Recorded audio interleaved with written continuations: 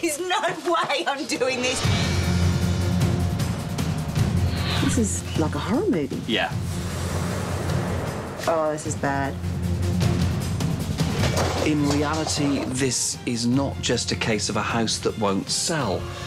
This is a case of serious hoarding.